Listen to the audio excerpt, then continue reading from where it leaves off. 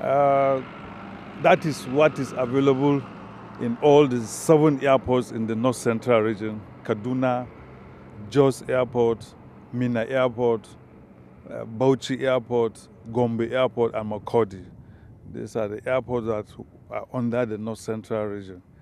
So far so good. We have complied with the directive of close down of airport operations. I mean, all aircraft operations. As you can see, the airport is empty. No single commercial aircraft because they have all returned to base, Kano and Lagos precisely. But if you go to the general aviation terminal, you see a lot of private jets that have a home base in Abuja.